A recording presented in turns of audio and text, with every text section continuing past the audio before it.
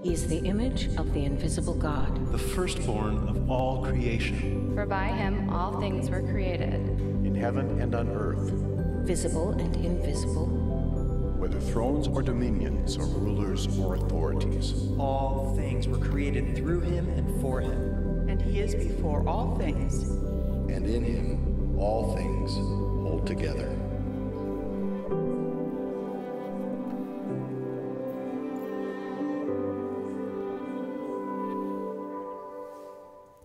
I love that arrangement of "May the mind of Christ dwell in me." Allie, did you write that refrain? Eric did? That was really good. I grew up in a church singing like the old hymns, and so sometimes when Allie and Eric put a fresh like taste to them, it takes me back to a place, and the lyrics of that are so good and so aligned with exactly what Paul is going to be inviting us into this morning. When I was 14 years old, my family and I made the long trip from Dayton, Ohio, down to Merritt Island, Florida. I had signed up to be a part of a mission trip, but it wasn't like your typical like short-term mission trip. This was like a 12-week long, entire summer mission trip, and I didn't know anybody on my team. I'd never met another one of the leaders. I had never met another one of the students. We went down to Merritt Island, Florida, where there was 2 weeks of training that they called boot camp before we departed for our trip experience in Bermuda. And while I was in Bermuda, I lived on this tiny little island, and we stayed in tents on the island. And I would catch lizards to keep in my tent because they would eat the cockroaches. And the cockroaches bit. And so I'd rather have lizards than biting cockroaches. Like that was kind of like, if you're gonna, go with the lizard thing. And we roughed it. We had cold showers. Like water was a bit scarce there. They would have these collection barrels. And so you would just turn the shower on quickly, get wet, soap up, and then rinse yourself off. And that was it. It was cold and it was fast. We did our laundry. I did my laundry in a bucket with a hose all summer long. Like this is how I lived, and this is how everybody around me lived. And then it came time for me to return home. It was the end of the summer. I was heading back, and again, because we all came from different places from around the world. Now, like thinking back on this experience, I kind of question the parenting decision that went on here. Like, but when I was heading home, I got on a flight and didn't know anybody, and I arrived in the Indianapolis airport. My parents were there, and my grandparents, and my siblings, and I could see like they were excited to see me. This was like back in the day when you arrived at the airport, people could go to the gate to greet you. And so they're all there, and they're excited to see me, and yet then I saw like a secondary response on their faces, like when they laid eyes on me. Kind of like oh, like sort of sense. And then as I got closer to him, I went in to hug him. It was kind of like, oh, like sort of. And all of a sudden I began to realize that I had been living in rough conditions with very limited access for 12 weeks with a group of people who also were living like I was living for those 12 weeks. And in the course of transitioning from that reality to a new reality, that I hadn't made that transition physically. Like I kind of looked like a homeless guy and smelled like I hadn't showered in 12 weeks, right? And Paul today, we've been working our way through this book on Colossians. And Paul has been giving us this incredibly soaring, incredibly high view and description of who Jesus is. And in fact, that's what Allie and Eric recited at the beginning of our worship service this morning, those verses from Colossians chapter 1, verses 15 and 17. We've been working on memorizing this together as a church because understanding who Jesus is impacts the way that we live our lives. And in fact, when Paul's talking about this, he's going to talk about the implications of Jesus in terms of how do we let go of the old self, this previous reality, and how do we put on what he talks about as a new self, a self that has been received from Jesus himself. So before we dive into that, let's remind ourselves of kind of where we've been. Paul, at the outset, he makes this case for, this argument for the supremacy and the sufficiency of Jesus. And he says it's all evidenced by the resurrection. That's sort of where he grounds his argument. He's the firstborn from among the dead, he says. And so now he's applied this truth about Jesus, and he's spoken into this group of people who are seeking to follow Jesus in this environment where there's all kinds of external pressures to take their faith in Jesus and sort of add to it. So it's whether it's Jesus in kind of what in Colossians chapter 2, Paul refers to as these elemental spiritual forces, this paganism that they had grown up and known and worshiped in, probably a good portion of their life. So some people are saying, well, it's Jesus, yeah, but let's maintain some of this other stuff. Or there's people that grew up in the Jewish tradition and faith, and they're saying, well, it's Jesus, but let's make sure we keep adhering to the Old Testament law, which Paul's point is like all of that Old Testament law was pointing us to Jesus. It was meant to direct us. So Paul speaks into these pressures, and he says it's not Jesus plus. Jesus doesn't need anything added to him.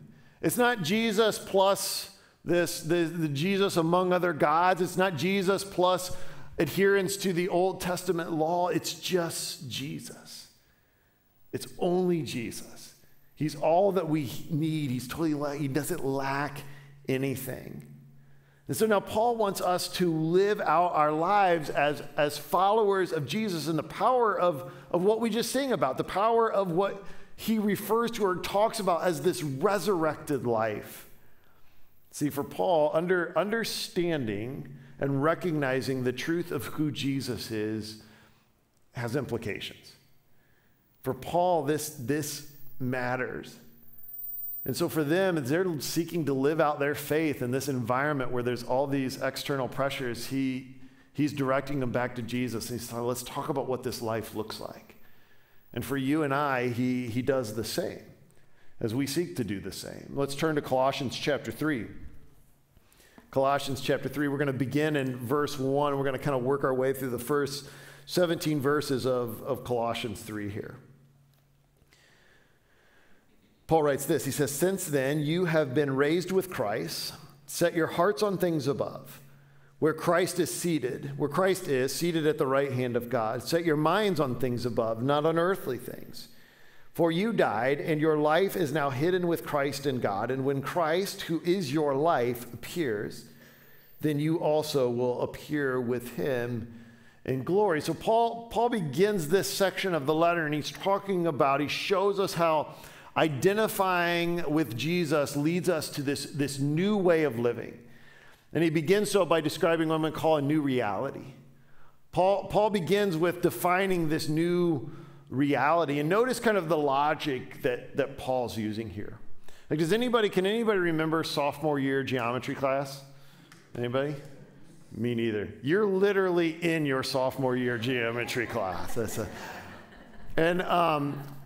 I was thinking about this week as I was reading this, because Paul's logic here is something of like an if-then statement. You remember this from geometry, right? Like, here's an example of an if-then statement. He's saying if B is between A and C, then AB plus BC equals AC, right?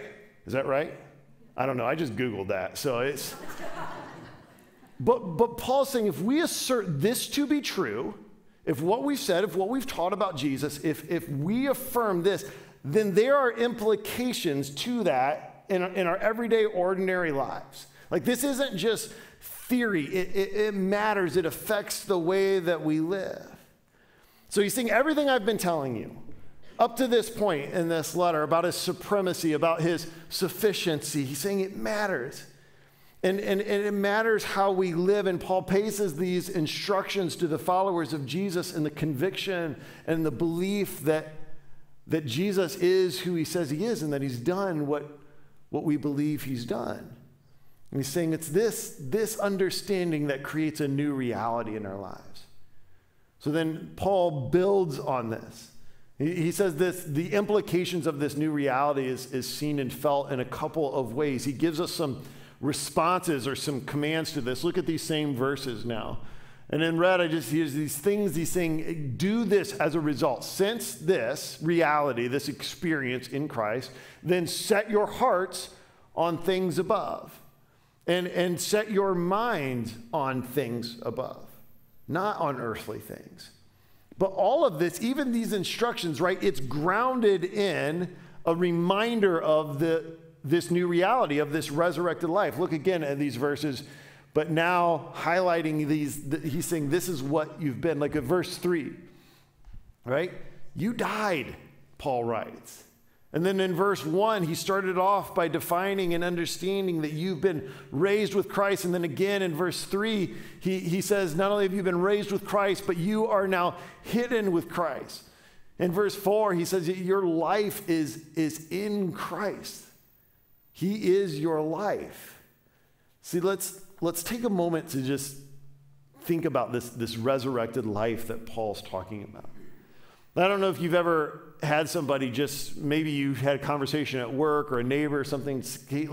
Help me understand, what does it really mean to be a Christian?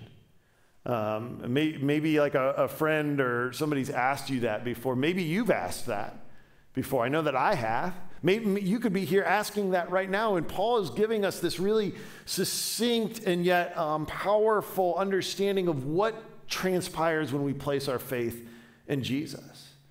Because he's saying this old self, this pre-Jesus version of Sterling, he's saying it's not merely inhibited, it's not just limited or wounded or held back. He's saying it's dead. This prior version of me, apart from Christ, is dead. And the same is true for you. And not only is it dead, but he says that there is in fact a new Sterling, what he says elsewhere he calls a new creation that's been risen with Christ and then is also hidden in Christ, which I love the terminology there, because the way Paul pictures this is almost sort of like absorbed inside of. Right? So there's this sense of protection. You're free from accusation. You are in Christ. It's his character and his quality. That describes this new life that we have in him. So Paul reminds us that when Jesus broke the power of sin by raising from the dead, that when I put my faith in Jesus, that same accomplishment and that same victory have been attributed to me. Right? It's been applied to me. So guilt and shame and spiritual defeat, he's saying they have no claim on you. They have no right over you. They have no accusation against you, because that you is dead. It no longer exists. And there is a new version of you that's been risen with Christ and is hidden in Christ. When Paul describes his own experience of this is in his letter to the Galatians. He says it this way. He says, I've been crucified with Christ, and I no longer live, but Christ lives in me. And the life I live in the body, I live by faith in the Son of God who loved me and gave himself for me. Right? This is what we picture and celebrate when we share in baptisms together. Here, when we baptize people at Mill Creek, and maybe you don't know this, but when they're going into the water, what I'm saying over them is, buried with Christ in baptism, this old you is dead. And as they're coming out of the water, I say, risen in new life with him. This is what we're celebrating, that reality. We're identifying that in our lives. And yet, there's a danger that we experience where we live out of alignment with that. On that same mission trip that I was on in Bermuda as a 14-year-old, this was the summer between my eighth grade and my freshman year. And we would spend the weekend, we would take a boat from the island that we lived on, and we would stay in churches over the weekend and do ministry and go out and do evangelism, and we did puppet shows on the street. Turns out it does not draw a huge crowd, by the way. And And we would sleep on the concrete floors of these churches. And one night, apparently, I didn't get a great night of sleep. And so that Sunday morning, we're in the service. And as the pastor is preaching, I started to doze off. And do not judge me, people, because I've seen some of you do the same thing, right? And have you ever been kind of like one of those in-between states, like where you're sort of half asleep and you're half awake? And I started to dream in this state, and I was dreaming about basketball, which apparently, I don't know what I was thinking about at the time. And like, I don't know if you've had these moments when you're kind of in that in-between place where your body will physically react to what you're dreaming about. So this is how I woke up in the middle of the church service. In my dream, somebody was passing a basketball to me. And then I physically like reached out to grab the basketball. And then like woke myself up. I look around, like everybody is staring at me. I just pretend to have like a work of the Holy Spirit going on, like in the middle of the service. And see, because my body, my mind were not in alignment with my reality. I was living out of alignment, and so I acted in a way that didn't fit with what was going on in the space around me. This is what Paul is addressing here. Paul reaffirms that when we are in Christ, there is a new status in Jesus. If he is who we say he is, and if he has accomplished, if he's done what we say he's done, if we are in fact risen with him, then there is a new status, a new position. He says, don't forget it because it's your new reality. This is real for you. In light of that, then he reminds us, what do we do with this? We set our hearts on things above. We set our minds there, he says. He's saying you reorient your life in the direction and purpose of his life and his kingdom and what he calls us to, what he's about. But again, you can hear this and we listen to this. And yet the reality is, if you're anything like me, that there are times in your life where this does not feel like your experience. Like how I would define my experience doesn't feel like new life. In fact, it looks sometimes an awful lot like a pre-Jesus version of Sterling. And why is that? Why if the old is dead and the new has come, why do I still struggle? And Paul is going to speak into this as well, and he does so by talking about a new identity. A new identity back in Colossians chapter 3, picking it up now in verse 5. So you remember, Paul in verse 3 has talked about for you died, and now in verse 5 he begins by saying, put to death, therefore, whatever belongs to the earthly nature. Sexual immorality, impurity, lust, evil desires, greed, which he just says that's idolatry. He says, because of these things, the wrath of God is coming. So he's saying God is not going to stand by and idly watch just brokenness play out, right? He is going to address these issues.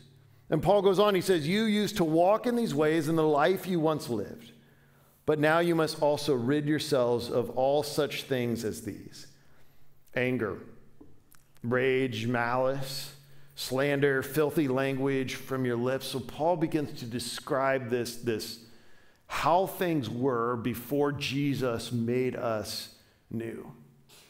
Imagine for a moment that I had planned like a really nice date night with my wife. They're going to maybe go down into the city, go out someplace really nice for dinner and see a show or a concert or something like that. And then imagine as I'm preparing for this date that I still have in my closet those clothes that I had come home from and been at the airport, and they had stayed in my closet unlaundered for the last 30 years. And then I went and put those on to go out on my date, right? That's just disgusting. Sherry's getting sick over there. Like you would look at that and you would say, that's crazy. That doesn't fit. That's inappropriate. It's revolting because that is a residual thing from a reality that no longer exists. It doesn't fit.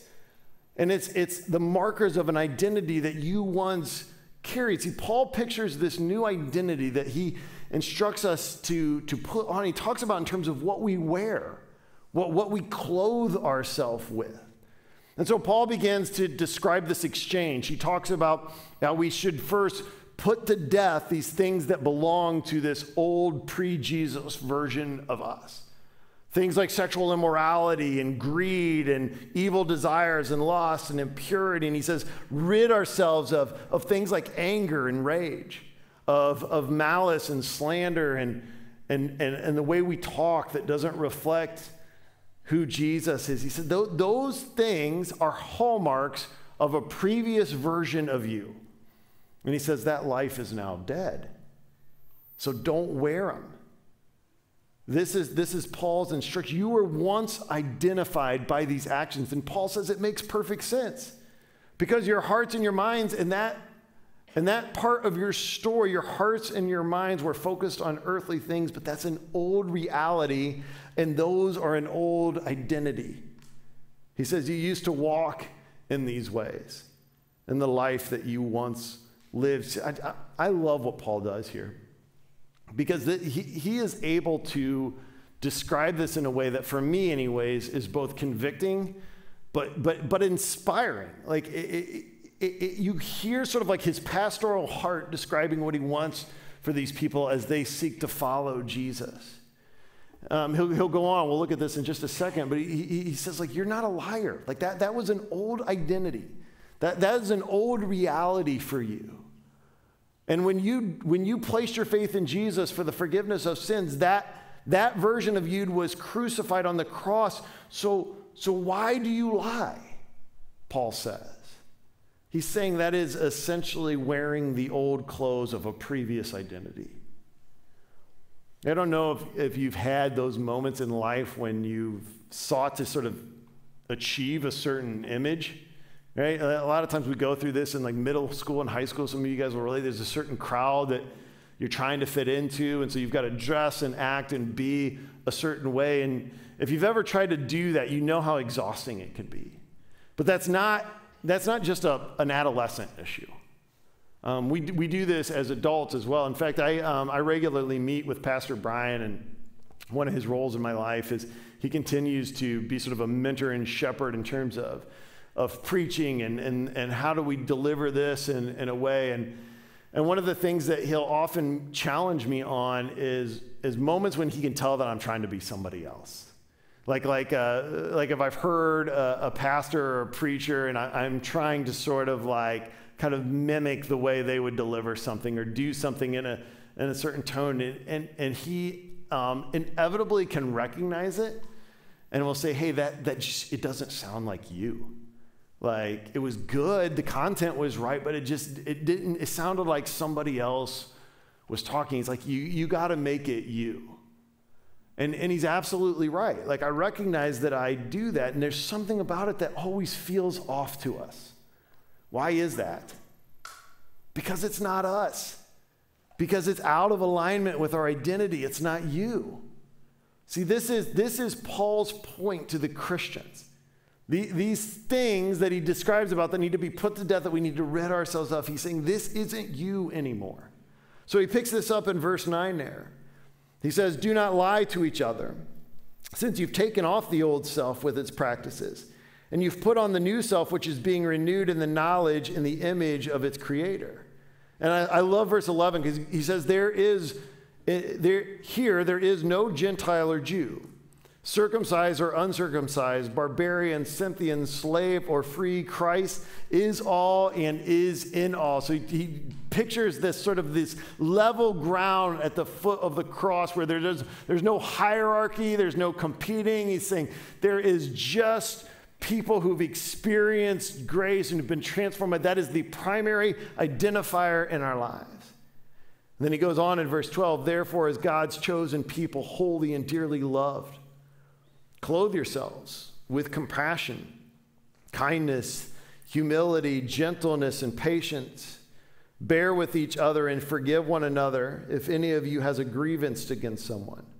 Forgive as the Lord forgave you. And over all these virtues, Paul writes, put on love, which binds them all together in perfect unity. right? You hear the if then in this. He says, therefore, put on the character of Christ. Because you are hidden with Christ. If Christ is supreme and Christ is sufficient, then you and I, as God's chosen people, holy and dearly loved, we clothe ourselves with compassion and gentleness and humility and patience. And he says, clothe yourselves with love, which binds them all together in perfect unity. Our response to this, to live in the new self, is to clothe ourselves in the character of Christ. Now, before I move on here, I want to just briefly take a moment to think about what is on a practical level, what does it mean to take off and the old self and put on the new self? What does this look like, and what is our part in that? As it relates to taking off the old self, there's a couple things that come to mind. First, I think it's important to identify. It's important to recognize when there is something in my life that is reminiscent of a previous pre-Jesus version of me, I need to be able to acknowledge it for what it is and say that is out of alignment with my new reality and my new identity. I'm wearing the clothes of a previous version of me. I just need to be able to call it out for what it is. And if we struggle to do that sometimes, if you're in an environment where there's people that love you, and are able to help you see those things, that can be useful too.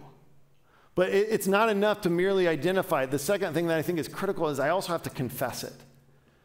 Meaning that once I see it, I have to be able to take it to Jesus and be able to say, I recognize that I am living in a pattern that is reflective of a encounter with Jesus version of me, and it doesn't belong here. This is old clothes. I have put something on that I should no longer wear, and I need to bring this to you. And I'll tell you this real quickly.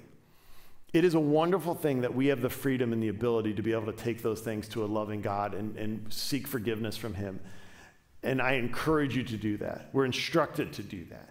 It is also an amazing thing to be able to do that in the context of community. When you have people in your life that you can also say, hey guys, I've acknowledged and I recognize that I have an action or an attitude that does not reflect my life in Christ, and I need to bring it out into the open so light can be on it, and I need you guys to journey with me in this. And the reason I tell you this is there's something incredibly powerful about having brothers and sisters in Jesus be able to receive that from you and then to be able to speak grace over that. And say, you know what, Sterling, like, Jesus died to take care of that. That's covered by his grace. Like, sometimes I audibly need to hear grace spoken over my sin. And when you can build the kind of relationships where that can happen in the body of Christ, like, that is... it's an incredibly powerful thing, and it's a gift. None of us like it. I never like to sit down with somebody and say, hey, I need to tell you about what's really going on. But it's also one of the best gifts I've ever received in my entire life. And then thirdly, as it relates to taking it off, it means turning and walking the opposite direction. It's the definition of repent, right? This is where the act of the will comes in. I identify that my identity is no longer that of a liar. And so I'm going to choose to walk towards truth and away from deceit. I choose to act and align my life in a way that represents the character of Christ, which brings us then to, well, what does it look like then to put this on? Does this mean that we just work harder at being more compassionate, at being gentler and kinder and more humble? Is it just our effort? We sort of grit our teeth and say, I'm going to do better. See, I think the thing that we have to remember here is that this being worked out in us is the job of the Holy Spirit. Like, this is the work that he is actively doing. As if you are a follower of Jesus, you have the Holy Spirit. He is working right now to create in you the character of Christ. And so for us, for you and I, it's not merely a matter of like gritting our teeth and working harder and putting more muscle into doing these things. It's recognizing and acknowledging this is the Holy Spirit's work in me, and so how can I partner with him in his work? How can I join him in that effort? In Philippians chapter 2, Paul says this. He says, continue to work out your salvation with fear and trembling, so that when you read that, you're just sort of like, okay, well, I just got to work harder. I got to put more effort in. But then he goes on. He says, for it is God who works in you to will and to act in order to fulfill his good purposes. This is God's work in you. Just a simple prayer in our hearts to be able to say, okay, Holy Spirit, I recognize that you want to produce these things into me. When there is opportunity today, can I join you in your work? Begin to view your life that way. The last thing then what we see here is Paul's talked about a new reality. He's talked about a new identity, and he gives us a new focus. He gives us a new focus. Back in Colossians chapter 3, verse 15, he says, let the peace of Christ rule in your hearts, since as members of one body you were called to peace, and be thankful. And let the message of Christ dwell among you richly as you teach and admonish one another with all wisdom through psalms and hymns and songs from the Spirit, singing to God with gratitude in your heart. And whatever you do, whether word or in deed, do it all in the name of the Lord, Paul writes, giving thanks to God the Father through him. So there's two things that Paul emphasizes here that he identifies as vital in terms of living in this new reality and living in this new identity. He says, let the peace of Christ rule in your hearts, which he's already defined earlier in Colossians chapter 1. I'm not going to go there for the sake of time, but he talks about how that Christ made peace through the blood shed on the cross. So essentially he's saying, how do we do this? What does this look like? One, you live in the awareness that you have been made right with God. You live with a peace that is only possible after Jesus has made us right with God. When you have placed your faith in Jesus, your standing with God is in perfect relationship with him. Doesn't mean that we are perfect, doesn't mean that we do things perfect, but we are surrounded by Jesus. That's been restored, that's been renewed. He's good with you. Like, live in that. Like, I doubt that sometimes. I struggle with that. I forget that at times. Paul says, let the peace of Christ rule in your hearts. He says that also affects how we relate to each other. And then secondly, he says, let the message of Christ dwell among you richly. He's saying, church, men and women, followers of Jesus, as you seek to live this out, let the message of the gospel and of the kingdom of Christ be central to everything that you do and to all that you are. He's saying Jesus should take up permanent residence among us, and he should be the center of our worship and the focus of our lives. As the author of Hebrews says, he says, fix your eyes on Jesus, the pioneer and the perfecter of your faith, who for the joy set before him endured the cross, scorning its shame, and sat down at the right hand of God. Right? And notice that all of this, every instruction that Paul gives us, it's written into the context of community. It's all written in you do this together. In fact, when I arrived at the Indianapolis airport and wearing the clothes and the self of a previous reality, I was greeted by a family that loved me, that surrounded me despite the offensiveness that I carried in that moment, and hugged me, and they helped me make the transition from a previous reality to a new reality. They eventually got me in new clothes, right? And a shower and a haircut and several other hygiene-based things, right? See, this is what the vision of the church that Paul is giving us for each other, is that we live in community together, constantly pointing each other to Jesus, so that you and I understand and live, that we let the peace of Christ rule in our hearts, and that the message of Christ dwells richly among us. This is what we're called to be here in this place for each other, so that the world will look at us and they're going to see him. Would you pray with me?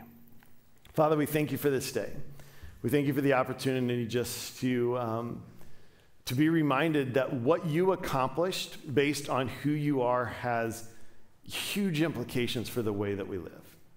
And so because we believe that about you, let us live out this reality and this identity that reflects you. And we ask these things in the name of Jesus. Amen.